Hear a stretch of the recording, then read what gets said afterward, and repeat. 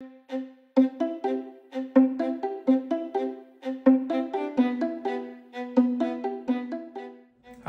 I'm Dr. Colberg with Andrews Sports Medicine. Today we're going to be performing a left middle finger trigger finger release under ultrasound guidance.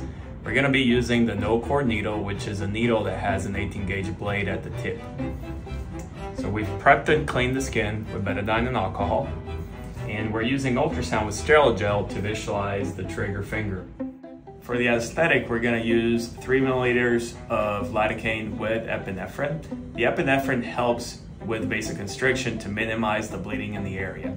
As long as you inject into the soft tissue and you stay away from the neurovascular bundle, you will not have problems with any ischemia from the medication.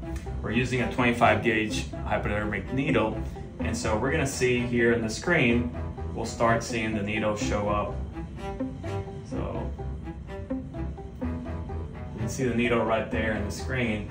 And so I'm going to inject in the soft tissue, and we're going to hydrodissect that soft tissue, separating the soft tissue from the A1 pulley.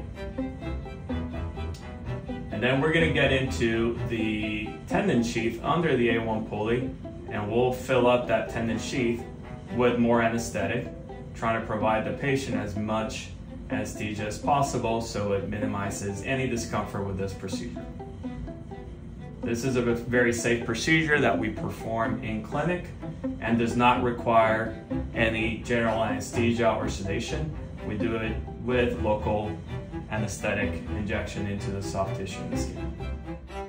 So once full anesthesia is achieved, we're going to use this Nokor needle, which has an 18 gauge blade on the tip, and we're going to go ahead and do a puncture wound in the skin. It's a tiny little puncture.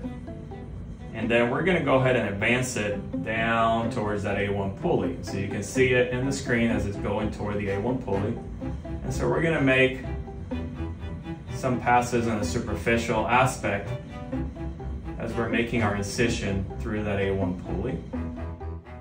Once we complete our release, we will use a sterile gauze, and we're going to check range of motion, making sure that that finger can fully flex and extend with no catching in it.